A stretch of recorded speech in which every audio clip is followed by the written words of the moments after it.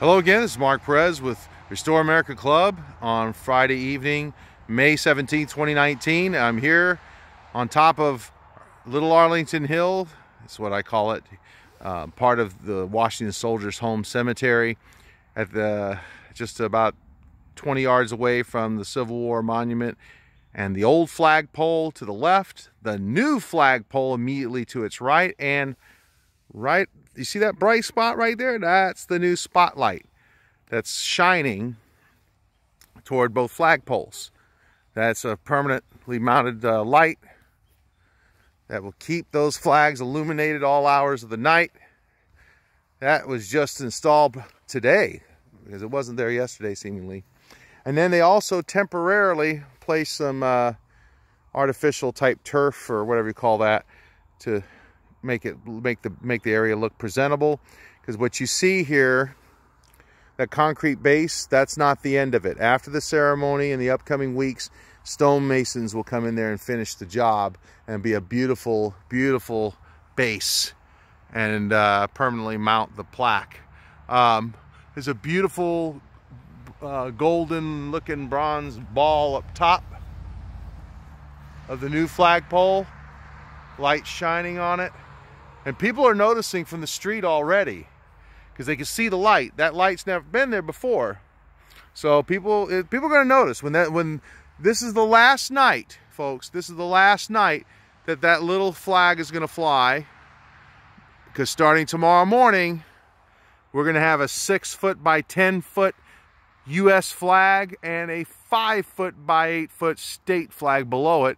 And basically the base of the state flag will be pretty much, the bottom of it will be even with the top of the old flagpole, which will eventually go away.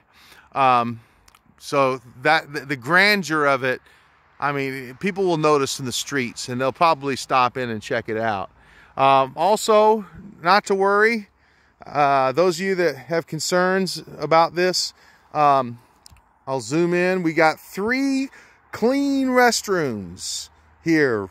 I chuckle a little bit, just real happy. But the one on the left is the original one that's always here. We had Soldiers Home had that service today, and the other 2 honey buckets were dropped in thanks courtesy to Benjamin Ream from Janus International Construction. They donated the other 2. So there's plenty of clean restrooms for us to use.